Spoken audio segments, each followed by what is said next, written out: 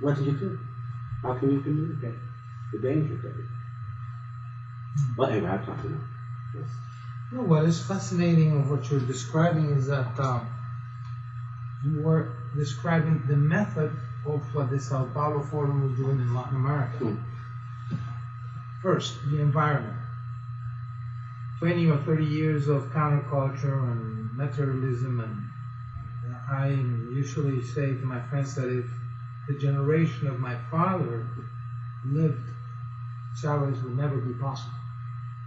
He's possible in my generation. I remember that when I was young, when I came home, I always found my father sitting in his chair reading. And his friends too, reading, learning, studying. They had profound conversations. But what you have now in my generation is people coming home from work and putting on the TV. And just enjoying the entertainment industry. But no more studying as something that you do when you have free time. You study because you have to, because you go to university, you have to graduate, but not something that you do it because you enjoy it. You enjoy to learn. So that's the environment. The, let's say, relative ignorance. Ignorance not because people have not gone to school, but because their methods or their customs have changed. Secondly, to have dictatorships that are not brute, cruel, direct, Fidel Castro style of putting fire squads. No, that's not the method. The method is to speak very elegantly and say, the Constitution, this Constitution, is not good enough to do what it must be done to solve the problems of hunger, poverty, services, housing, education, etc., etc. So the Constitution must be changed. And then by doing little things, you change the system. And let me explain you in the case of Venezuela, Bolivia, and Ecuador how it works. The importance of changing the Constitution is changing the names. The Supreme Court doesn't have any more that name. It turns into the Supreme Tribunal. Instead of the Congress, it's called National Assembly, and so on and so forth. So people who were elected the very same year as Chavez was elected president or Evo Morales was elected president, for the same 5-year term, they tell to them, listen, you were elected as a congressman to the Congress, but the Congress does not exist anymore. The new Constitution has created a new public branch of power, which is the National Assembly. So you have to go home. Who elects the new members of the National Assembly? Well, the people who changed the Constitution because they absorb or they somehow arrogate special power to do that. So what Chavez and Evo Morales have been doing, and now Rafael Correa in Ecuador, is to change the Constitution in order to control all branches of power, all legally, always done through elections. The goal, the immediate goal, always, is to take control of the electoral system. For example, in Japan, which is the most dignified country probably in the world, elections are manually, vote is manually and you count manually. In Venezuela, which is a third world country, the elections are electronic. And the kind of machines they use for voting is the same kind of machines that in Italy they use to play bingo. And then if you want to vote in Venezuela, you have to go to a fingerprint reading machine like the one they have here in the entrance of the immigration in the United States. In Venezuela, if you want to vote, you first have to go through the fingerprint machine reading. So that eliminates the secrecy of the vote, because by comparing the list of people who have voted with the list of votes in the other machine, you can discover who voted for who. No, I'm in a second because we have reached this state in America, of course. where they are more and more introducing these electronic means. And for years, I and some others have taken the position that you should not allow your voting system to be done by any means that cannot be verified by a citizen off the street, right, who has just the basic education.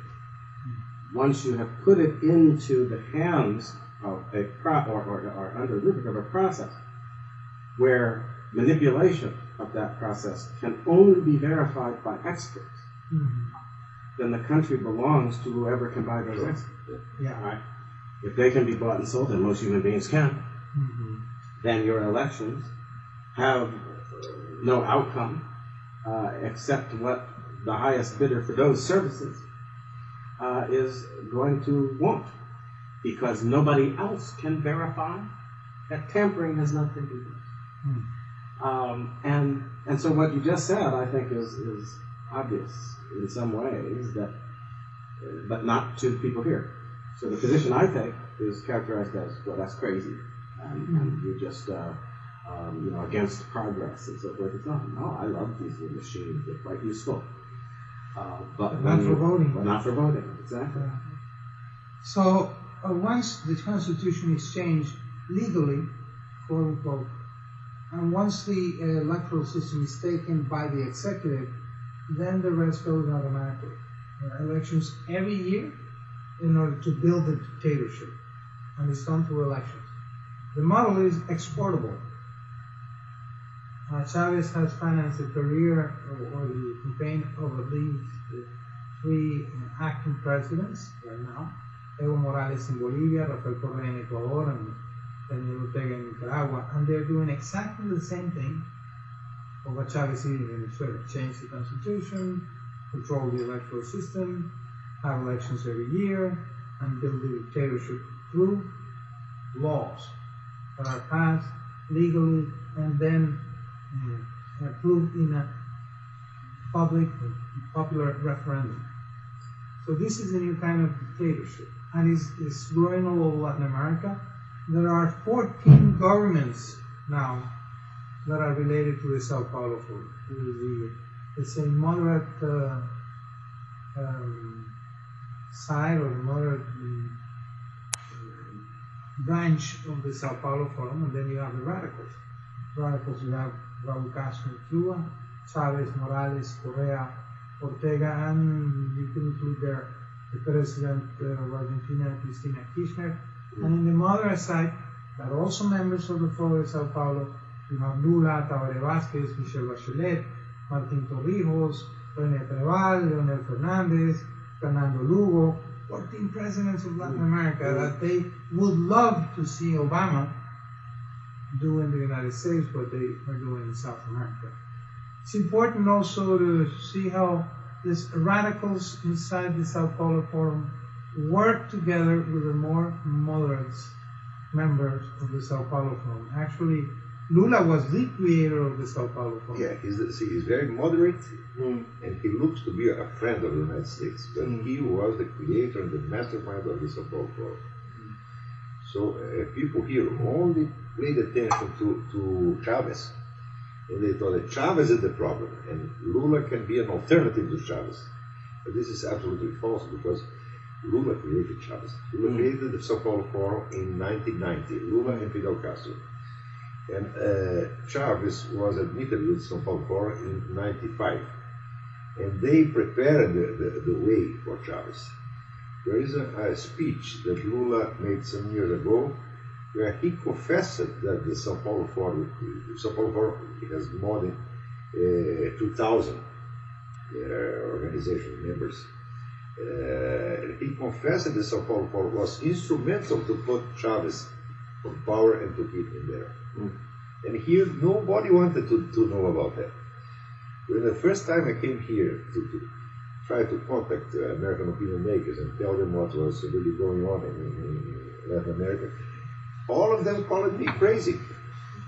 And there was a meeting at the CFR, Council of Foreign Relations, where 2 so-called specialists in Latin America, they said that the Sao Paulo Forum didn't exist at all.